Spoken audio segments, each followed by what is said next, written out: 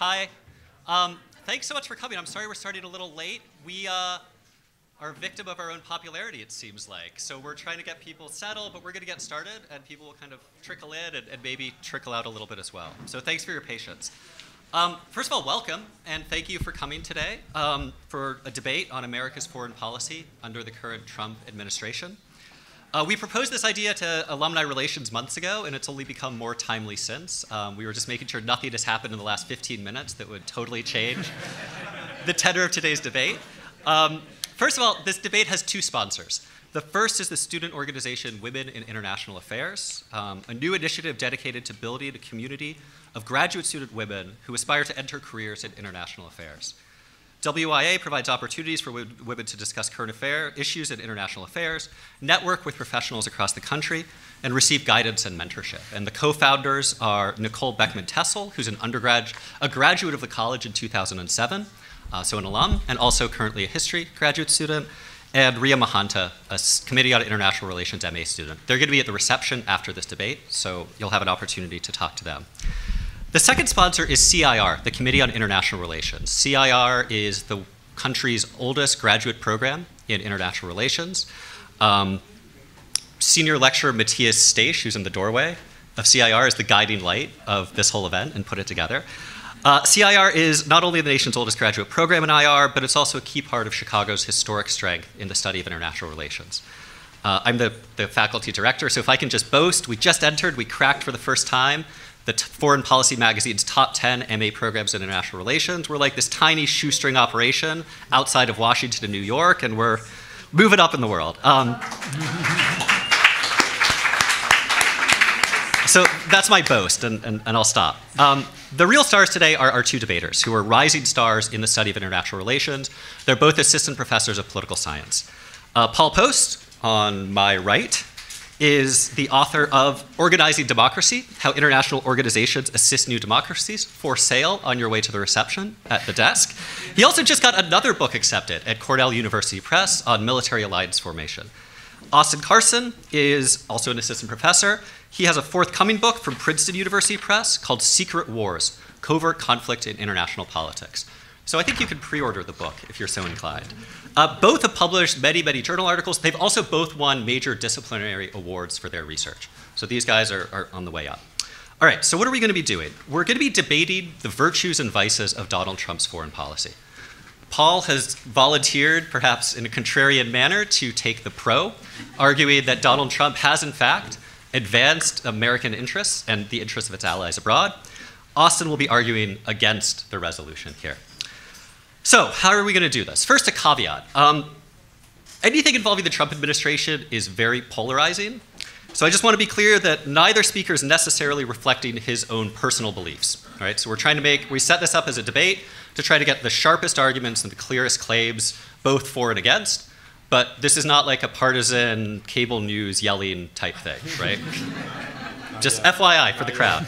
Austin just said not yet. So I may lose control of this debate, and if so, I apologize in advance. There will be wine afterwards.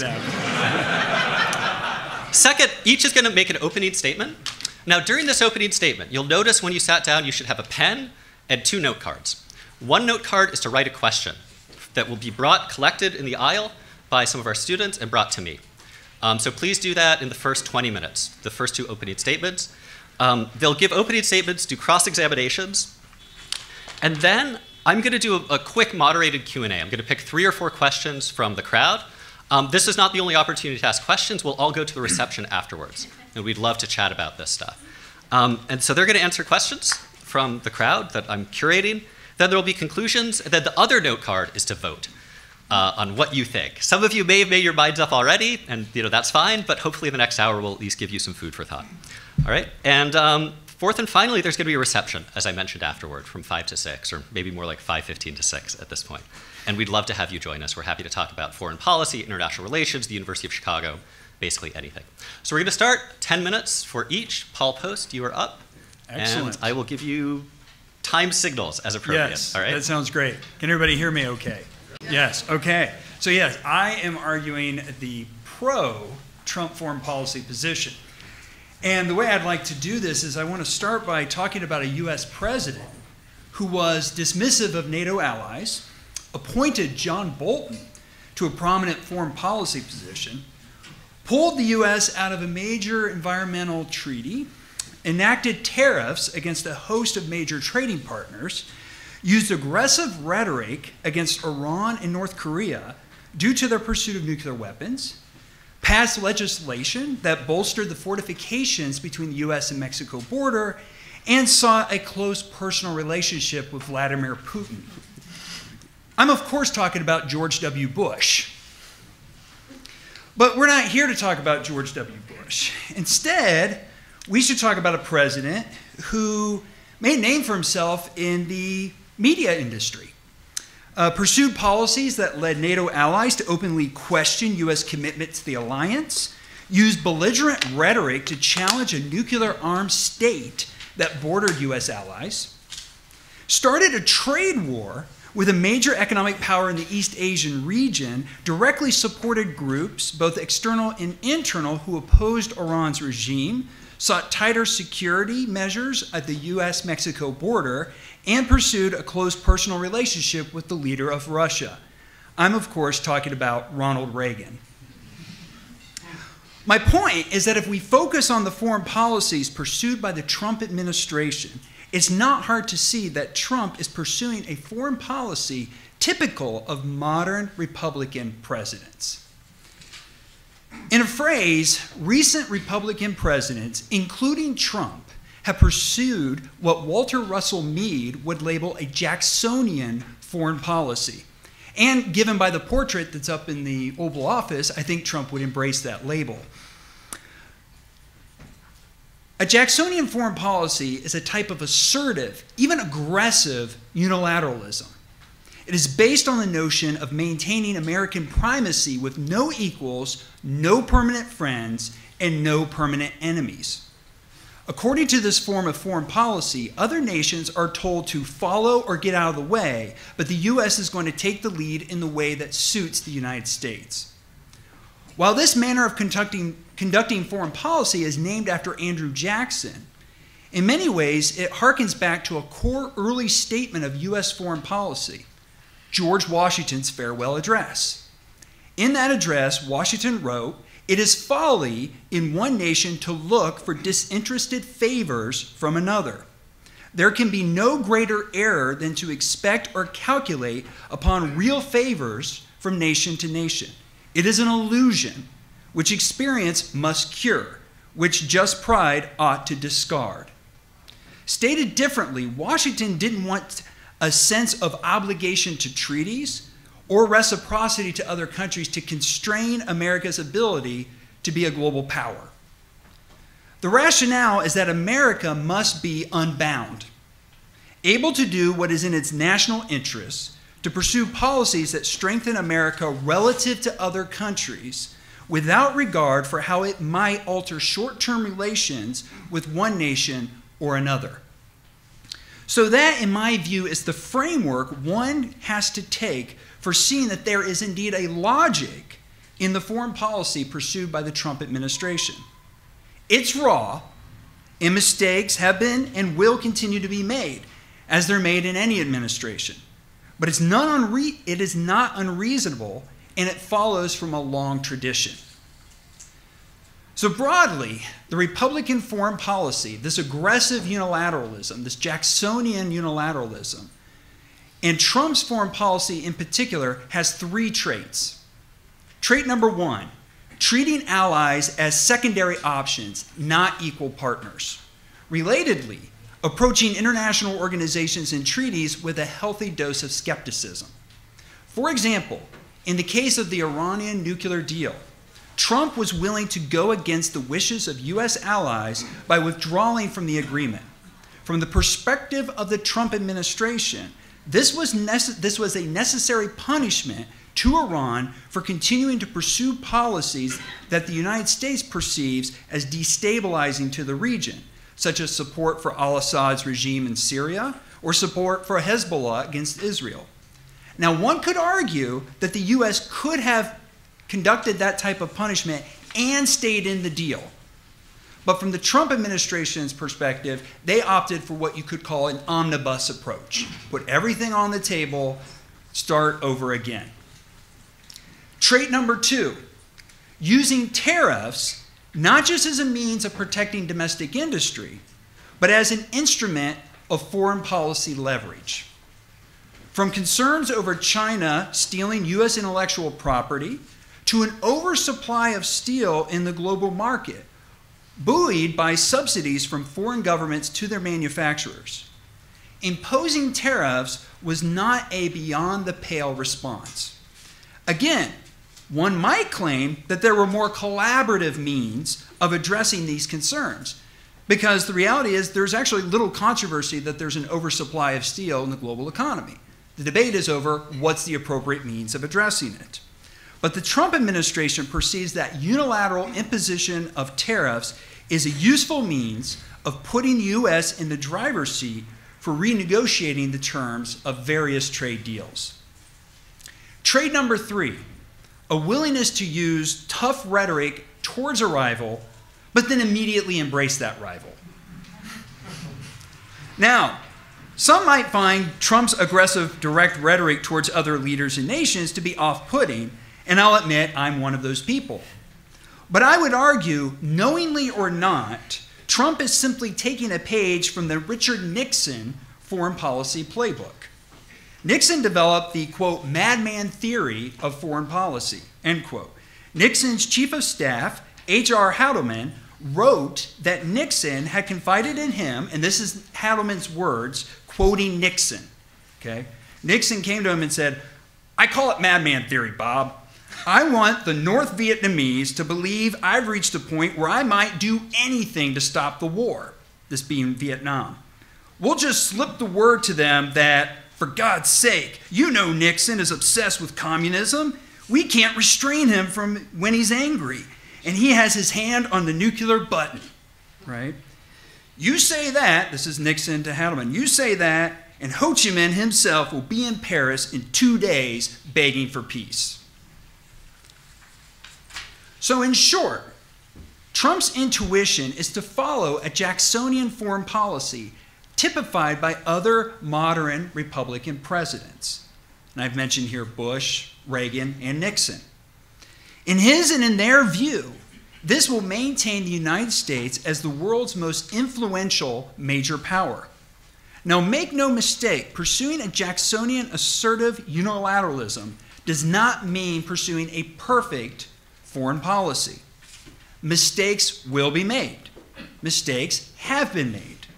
But a Jacksonian assertive unilateralism is, in Trump's view, and in the view of many thinkers of the Jacksonian tradition, key to maintaining the U.S. as the dominant power on the global stage. Thank you.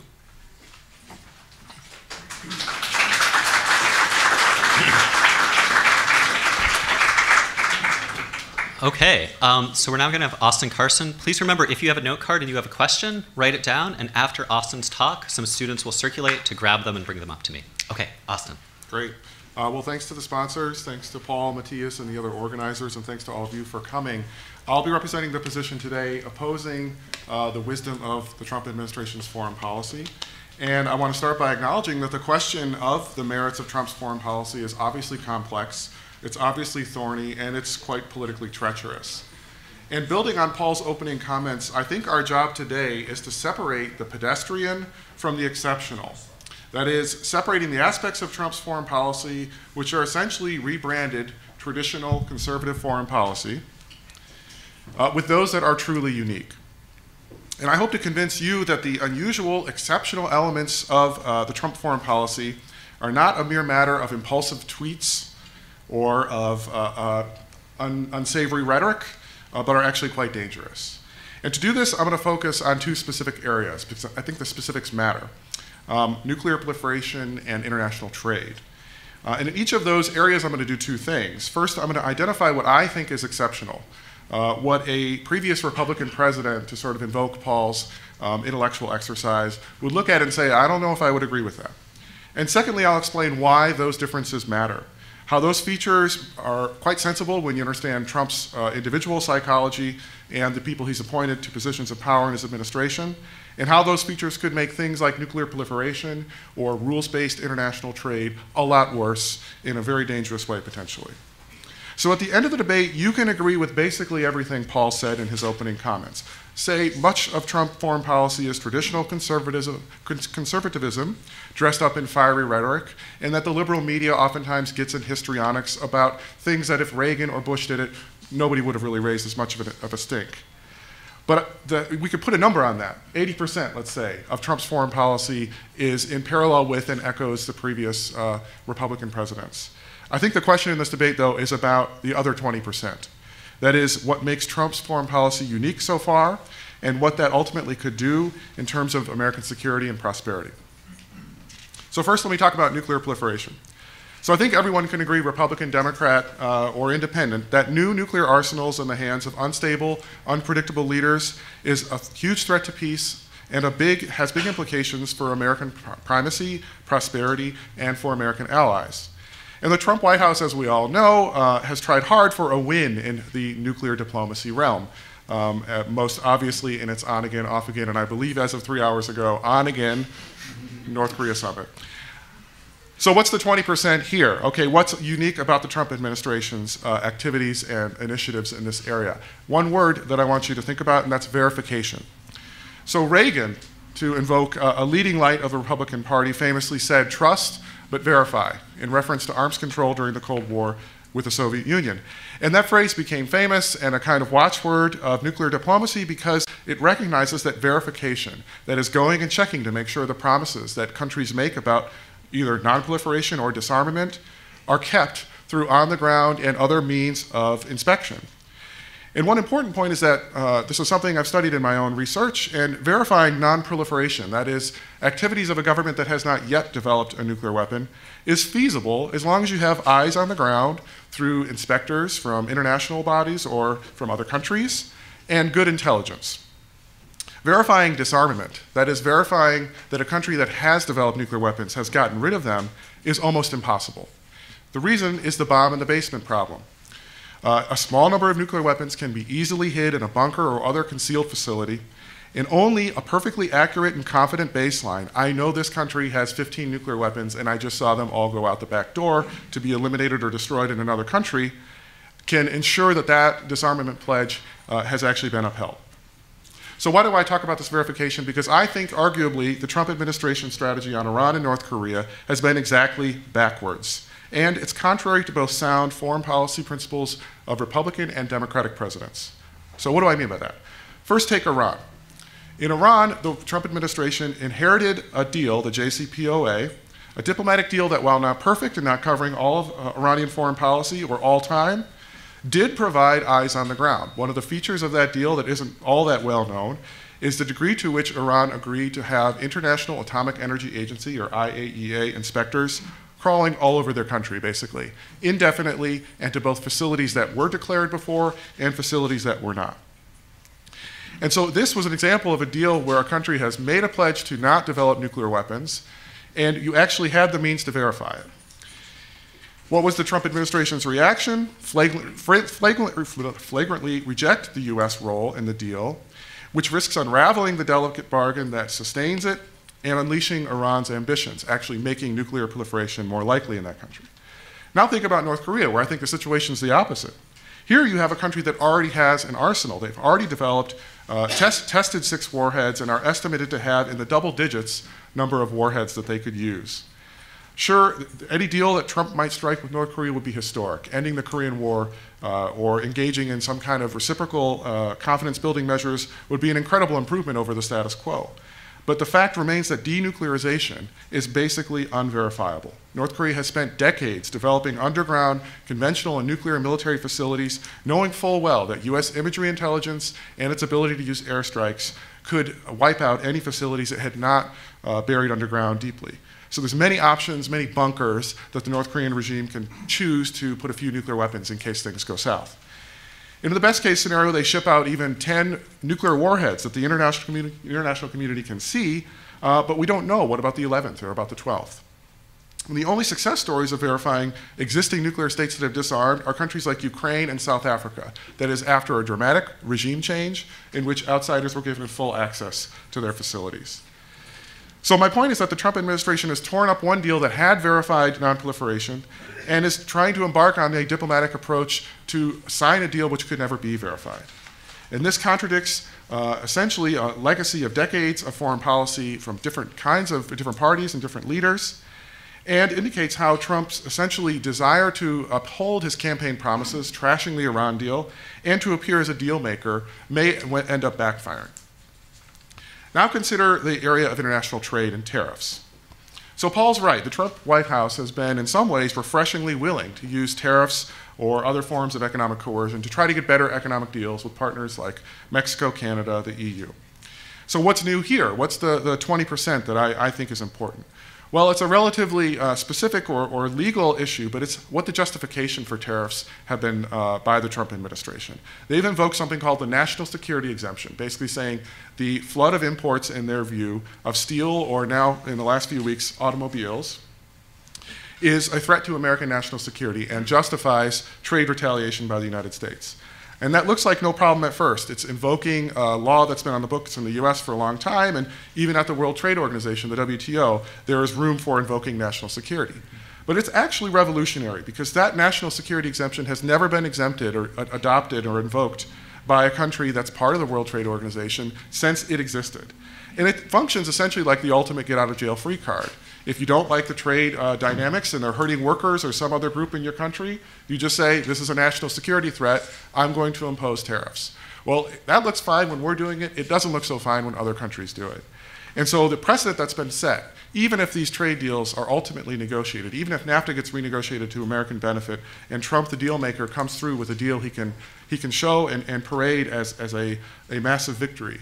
The problem is that you have set a legal precedent to allow countries in any situation to say, national security, Florida oranges, they're a threat to my security, so I'm going to invoke that and impose tariffs.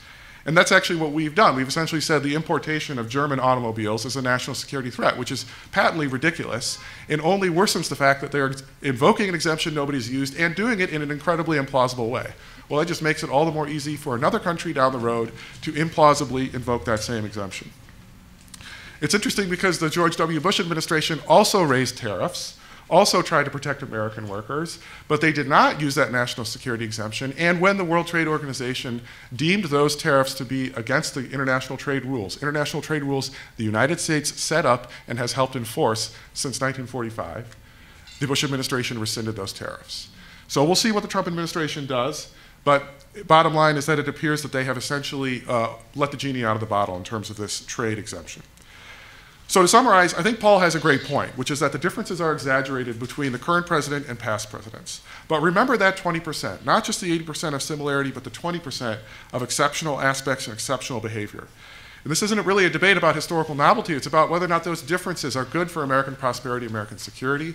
And I think nuclear proliferation and international trade are two specific examples, and we could do this in other areas if we wanted, in which the answer is that they are worse for American prosperity and security. Thank you. Thanks, Austin.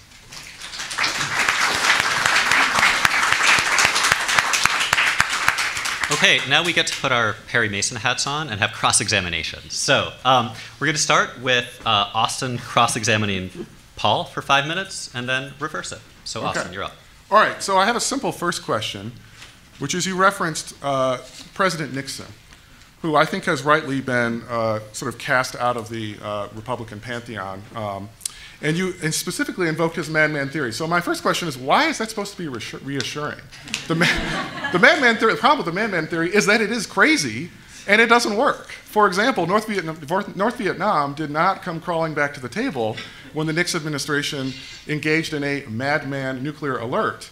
They were just confused. They were just like, you're crazy and desperate. What are you doing? So what about that should make us feel any better about Trump's foreign policy? So it's a good question. Yeah, and I think that, and I'm going to say that to all of them, that's a good question, but I have a good answer. I'm pretty sure I have a good answer. It's a good question. So first of all, it's important to realize that during my remarks, I said, look, mistakes are going to be made. That doesn't, mistakes are going to be made, errors are going to be made. I like the passive construction of that. Yeah. Mistakes were made. Mistakes were made. Oops. And And with respect to Nixon utilizing the madman theory, I mean, it's important to realize something specific with Nixon, and then we can generalize it. So specific with Nixon is, on the one hand, yes, he was trying to use this as a policy towards specifically North Vietnam. But he had a larger audience than that, right? He had China as part of his audience. He had the Soviet Union as part of his audience. And so even though it may have sowed confusion within North Vietnam, it's hard to argue that it didn't play some role in helping to create the conditions by which Nixon was then able to go to China, right, and actually start to develop relations. That's why it was so shocking when Nixon was suddenly able to go to China, is other presidents couldn't do that because other presidents weren't perceived as this crazy lunatic who no one wants to mess with. And then all of a sudden you see this crazy lunatic showing up in China. And he's like, oh no, these guys are great. And suddenly relations are terrific with them. So I think that that's the aspect of it that can be useful, that even if it doesn't necessarily work in one context, which I actually think it might be working here, the broader audience, it can be effective. Okay, so I'm not sure I agree that the Nixon to China diplomatic initiative reflects the madman theory so much as Nixon and Kissinger having a particular appreciation for geopolitiks and the triangular game between the US and Soviets and engaging in careful, painstaking, effective diplomatic ground laying before they went to China and reopened relations with them. That to me is well-executed diplomacy. That's not the madman theory. Now, my second question has to do with the liberal international order, a term that's being thrown around, every Tuesday these days, and its relationship to American hegemony and American primacy. So I think something that both John Eikenberry, a liberal institutionalist in our field who has focused a lot on international organizations, and a John Mearsheimer, our colleague here at the University of Chicago and one of the most well-known realists in the world, would agree that the liberal order was created, the liberal order that I think the Trump administration is potentially undermining, that liberal order was created by the United States for the United States, okay? The rule-based international trade system based on free trade to the United States' advantage, okay? The Nuclear Non-Proliferation Treaty, just to return to the two things I talked about, created essentially by the US and the Soviet Union to create a cartel of countries that have nuclear weapons, the ultimate weapon that humans have ever created, and most countries don't get it. Guess who that benefits? The United States. So my question is, why do you think Trump's deviation from past Republican presidents like George H.W. Bush and to a certain extent Reagan and George W. Bush, who have embraced the international liberal order as a means to maintaining America's position in the world, why do you think that approach is unwise now? Why abandon the system, the rules of the road that the US wrote to its benefit, basically? Why abandon those now? Should I say it again? Good question. Yes, that's right. No. Also true. And also true, yes. My answer to this is actually pretty simple. Yes, the U.S. played a role in creating these institutions and establishing these treaties. But the U.S., throughout the Cold War and following the Cold War, in no way ever felt bound by them.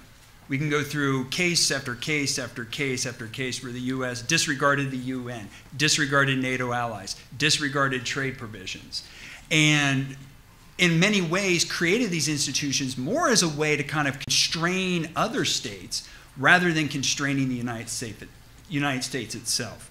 And so my counter-argument would be that the U.S. has always, even after creating these institutions, still pursued a very unilateral foreign policy. Okay, Paul, you get to return the favor. All right, terrific. So you brought up about specifically we're going to focus on, to start off with, the Iran and North Korea policy. Right, you brought up both of these, and rightfully brought up about the trust but verify. And I've even said many times this is one of the difficulties with kind of like using weapons inspectors, because you can hide a lot of things in many places. But what I would say is that, first of all, isn't the policy that you're advocating, you use the term legacy, but I would use the term insanity. Right? Because insanity, the definition of it is doing the same thing over and over again, expecting a different result. And we're not seeing a different result with respect to North Korea and Iran. So isn't the appropriate approach to finally take a different approach with those countries? I guess my first part of my answer would be I don't agree that we're doing the same thing with Iran over and over again and expecting different results. I think the Iran deal, while not a perfect deal by any means, and certainly not a comprehensive deal, was a radical break with the past. And I think as a result of that deal, you have a bunch of things happening, but one of them is that you essentially have technical experts from the IAEA all crawling all over the nuclear facilities in Iran, gathering all kinds of information. And one of the great things that happens when you do that is that if a country like Iran breaks out of its deal, or if the deal expires and Iran decides to resume its exploration of nuclear weapons or its pursuit of nuclear weapons, now you know all kinds of stuff about what they've got, what they had, and what they could do on what timeline and where. And so I would see, maybe we can agree that the definition of insanity is doing the same thing over and over and expecting a different result.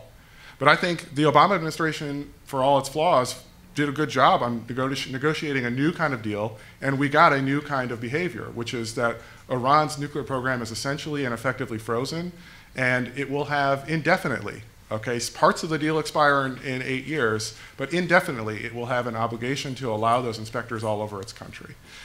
So that's a different outcome. As for North Korea, I'm not going to lie, I'm not really sure what to do about North Korea. But I'll tell you what I wouldn't do, which is remove all the sanctions and all the isolation that have been built up over decades of Republican and Democratic presidents in return for a vague promise to denuclearize, which, as I said, is almost literally impossible to verify unless you allow thousands and thousands and thousands of foreigners to crawl over North Korea's military sites and hope that you found all the underground layers they built that they might be able to hide things away. So I think that I'm worried that the Trump administration, in its eagerness to find a deal, will sign an agreement in which the two sides mean different things by denuclearize, and no matter what they mean by it, it is impossible to verify that. And now you've got a North Korea which has all kinds of access to resources with the same nuclear arsenal that it had before, and you have lost most of your leverage. So just as a quick counter to that, I guess I'd like to hear your reaction to this, is I would argue that with North Korea, there's, of course, a lot of talk lately about the Libya model, right, and about how that was put out there and probably not the best thing to have been said. But the model that I think is actually more hopeful and would point to the benefit of raising sanctions and actually improving relations would be the South African model. Right? That this is a country that gave up its nuclear weapons at the same time that sanctions were raised because of the apartheid regime. And so would you say, I would argue that that is actually the model they're aiming for? It's a fantasy because the model is based on regime change first, then denuclearization. So when in my opening comments, I said the only two examples of successful verified denuclearization, countries that had nuclear weapons that got rid of them and now we're confident they don't have them, was after their regime changed. That was after apartheid was overthrown and the African National Congress took power in South Africa. Okay, if you get North Korea to overthrow Kim Jong-un and put in some reasonable leaders, let's go, let's do it. But that's not what's happening. And in fact, negotiating this deal may make that far, far less likely if Kim Jong-un is blessed by the international community as a legitimate leader and has nearly infinite resources because sanctions were lifted. 30 seconds? 30 seconds. On tariffs. Yes. So you brought up that obviously the Trump administration is now using a national security motivation versus a safeguard motivation. But wouldn't you argue that this is just simply learning? That they learned that, hey, if we use a safeguard, it's going to get vetoed in WTO, so we need to go with this other provision? I think you could say that it's learning. It's definitely an alternative that will work differently than the past. I think it might be learning the wrong lesson and weighing the wrong consequences, in that they are looking at what will be expedient in the short term to coerce through tariffs, and not thinking about how this same exception can be claimed by other countries down the road when they want to retaliate because Florida oranges are a threat to their security. Okay. Thank you. So, thank you for all the questions. If any of you want a master's degree, just staple a couple of these together and talk to me. They're really excellent. And I can only do a subset, but we're around afterwards to answer anything we didn't get to. These were the ones for Paul Post. These three were for the con side, which maybe gives a sense of the balance of the room, or maybe not. Maybe persuasion doesn't work. So I'm going to start with Paul, okay? Paul Post. The Trump administration has made little secret of its lack of interest in immigration, democracy, science and technology, the knowledge economy, right? Kind of what we might think of as soft values. why shouldn't we be deeply concerned about the implications of the Trump administration's rhetoric and policies on these dimensions for both the U.S.'s international reputation, but also for the vitality of its economy and society at home? No, so again, whoever asked that's a good question.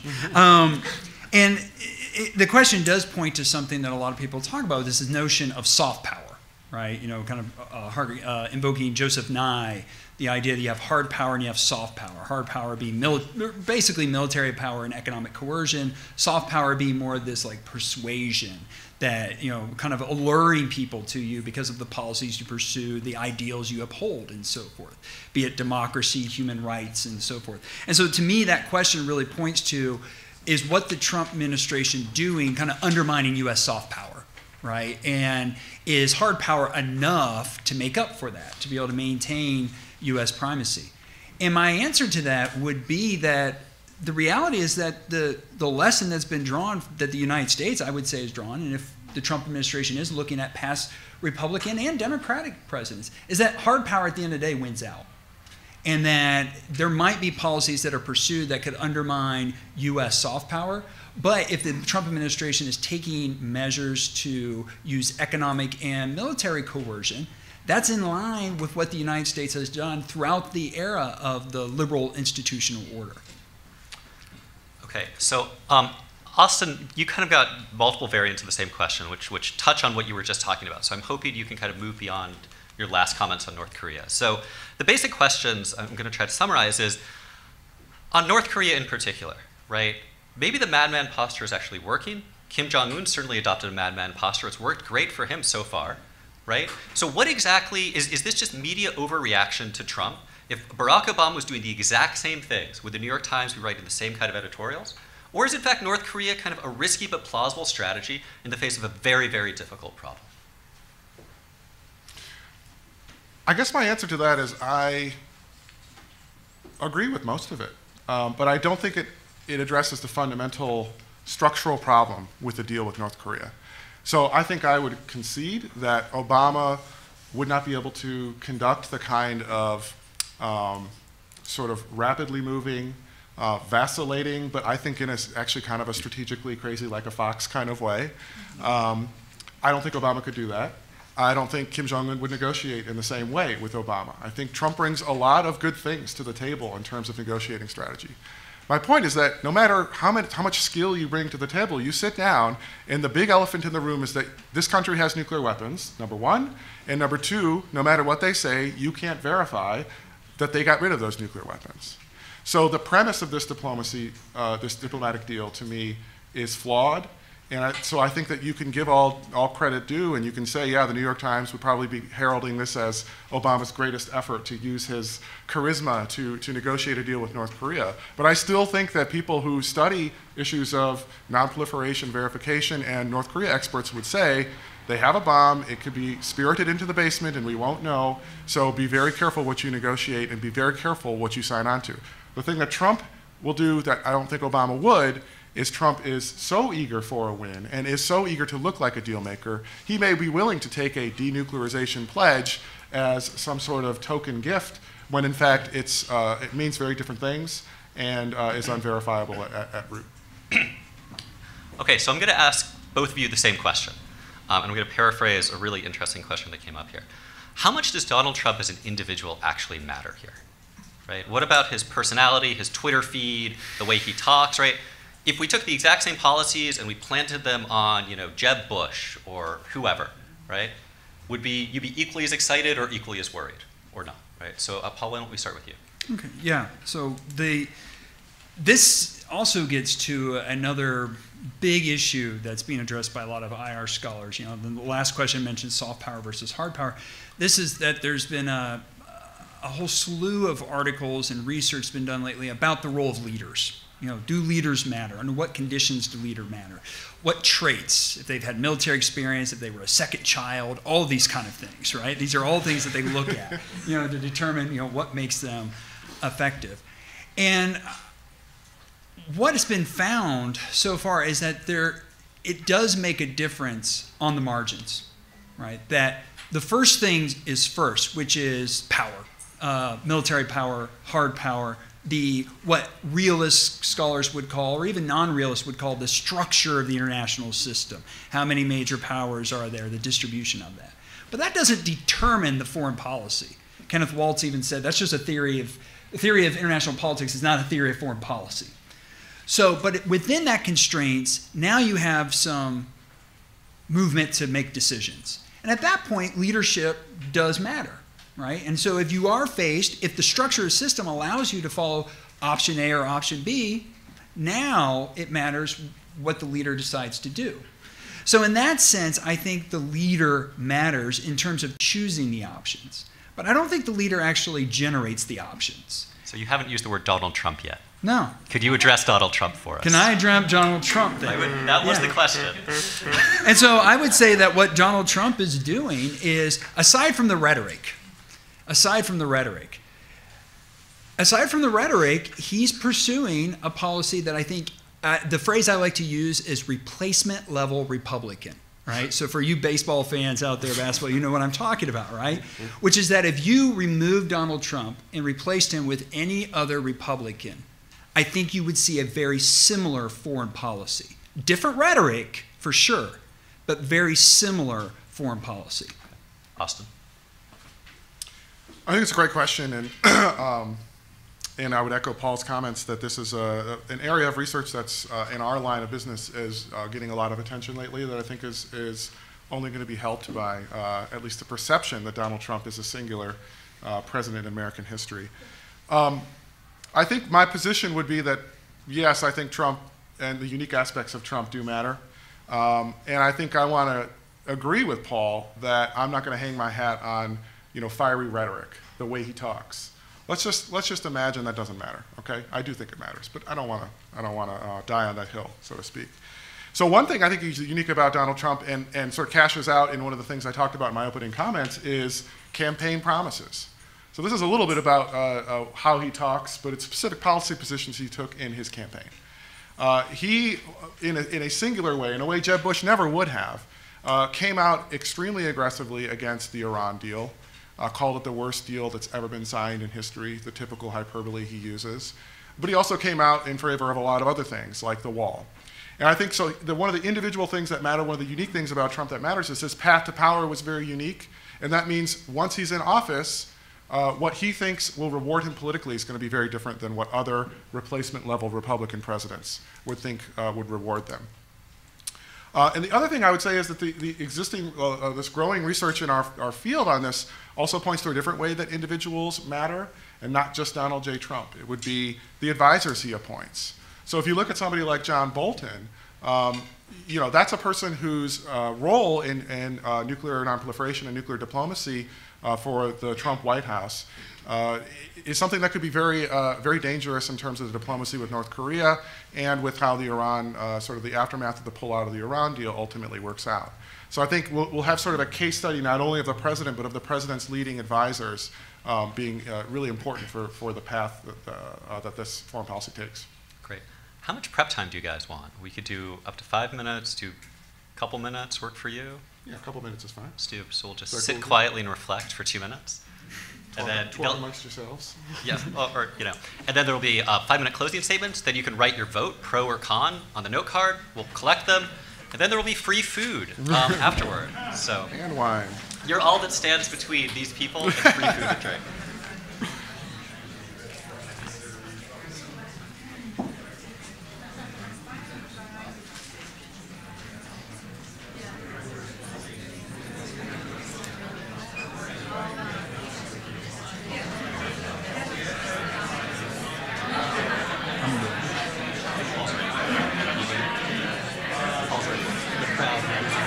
Okay, yeah, go. All right, Paul is ready to go. Oh, sorry. All right, so it turns out there aren't enough cards because we underestimated demand. So I think we'll do a vote of hands rather than a note card because there are all kinds of people without cards. So at the end, we'll do a hand vote. We could do that, but that's just a little more labor intensive. All right, so we're going to have a closing statement, Paul Post, and then Austin Carson. Paul, all yours. Great. So closing statement. I'm going to close my statement with actually a remark that was in the news yesterday as well as today. And by way of partial biography, I'm from Ohio, southwest Ohio, and actually John Boehner's district is where I grew up. And the reason why I bring that up is John Boehner yesterday, of course, was in the news. He was interviewed, and I read his interview, and he had some not so great things to say about Trump, but he also had some rather supportive things. And what I want to start with is this quote. He wrote, he said in the interview, "But if you can peel away the noise and the tweets and all that, which is virtually impossible," he acknowledged that, virtually impossible. "But if you peel all this away from a Republican standpoint, the things he's doing, by and large, are really good things." End quote. So Trump's intuition is to follow a Jacksonian foreign policy typified by other modern Republican presidents, as I said before. And in his view and others, this is the key to maintain the United States as the most influential power in the world. As I said, mistakes will be made, and a Jacksonian, assertive, unilateral foreign policy is not a perfect foreign policy. But by following this assertive Jacksonian unilateralism, Trump is enabling the U.S. to be unbound, able to do what is in its national interests, to pursue policies that strengthen America relative to other countries. That's the key phrase there, relative to other countries. It could do some harm to the United States, but the thinking is, under this form of foreign policy, it will do more harm to other nations. And to do so without regard for how it might alter short-term relations with one nation or another. And so to close once again with George Washington, which is really where this foreign policy has its basis. He talked about not having entangling alliances, not having permanent friends or permanent foes. Some people have interpreted that as a call for isolationism, but that wasn't what Washington was talking about. He's saying, no, the U.S. needs to be assertive. The U.S. needs to be engaged in the world, but the U.S. needs to do it on its terms. Thank you.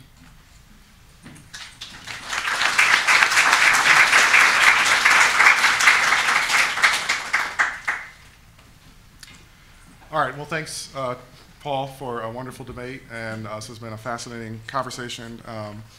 And I think I want to start by reminding you of my 80-20 formulation, okay? One way I think about what Paul's position has been in this debate is a bit like if we were debating, and please follow, this is a little bit of an extended analogy. If we were debating whether or not to feed my 3-year-old son ice cream for every meal for the rest of his life.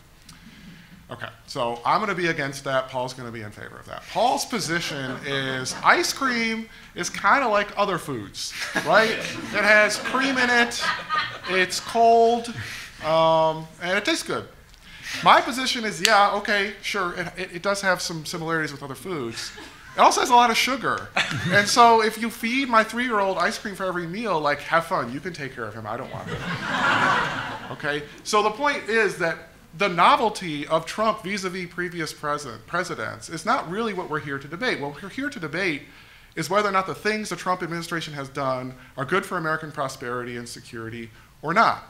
And I think that 20%, that sort of the sugar in the ice cream, or for Trump, some of the things I pointed to in the nuclear proliferation or international trade realms, that 20% matters a lot. He is different than past Republican presidents, and it's not just rhetoric. And I think those differences have significant implications. So as I said, it's not rhetoric, it's policy. These are premeditated choices. Nobody just he didn't just fall off the side of his bed and say, I'm gonna invoke the national security exception to impose these tariffs. That was a calculated maneuver in consultation with his trade advisors. And so this isn't just rhetoric, it isn't just impulsivity or a tweet. This is specific, the things I have pointed to are specific policy choices they've made. And to remind you, in the nuclear proliferation realm, I think they've got policy backwards. They had an Iran deal that they inherited, which, while not perfect, did have strong verification measures and would prevent Iran from developing a nuclear weapon, fundamentally changing its trajectory, in my view, almost indefinitely. And if not indefinitely, buying a lot of time and a lot of information should they, for some reason, decide to reverse course. On North Korea, of course, they are eager to try to find a deal, but one which I think structurally, regardless of all the details, can't be verified in terms of denuclearization. And yet that eagerness to get a deal, something that is unique to Trump and something that I think may trap him into and his advisors into supporting a deal that's not in American interest on North Korea. And then on international trade, it's something of a technical issue, but invoking this national security exemption sets a really dangerous precedent. As I said, it's kind of letting the genie out of the bottle.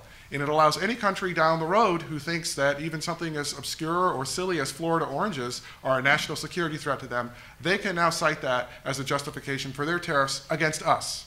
And then people who work in that industry in Florida are out of a job. So in the short term, it makes a lot of sense. It's a good way to not fall into the trap that the George W. Bush administration fell into, to wield tariffs as a coercive tool, but it has major implications down the road, and in some views, unraveling the very system of rules we've created. We have led the creation of on international trade. So I guess I'd close with sort of a classic aphorism of war, which is that the victors get to write the rules. The victors get to settle the peace in their preference. And that's exactly what the United States did at the end of World War II. It created a set of rules in the international system, which, while oftentimes described in benign, universalistic terms, people who study history and study international relations will quickly tell you were carefully calibrated to favor American national interests. And the problem with the Trump administration, in my view, is that 20%, that difference with past Republican presidents, that embrace of an aggressive unilateralism, has gone too far. It's just too much. It's walking away from diplomatic deals where there were strong verification measures, trust but verify, in the spirit of Reagan, and rejecting it because it just is tainted by Obama's legacy. And it's undermining potentially the trade system that we play a leading role in creating to facilitate the growth of our economy over the past 5 decades. So if you agree with me, then I think we should collectively render our judgment that the Trump administration's foreign policy is unwise rather than wise. And thanks for your attention. Thanks.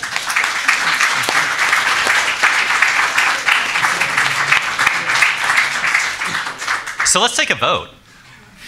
All those in favor of the pro, raise your hands. Okay. All those con?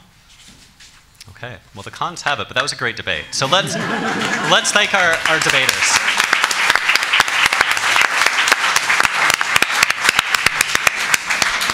The reception is that way. So please join us.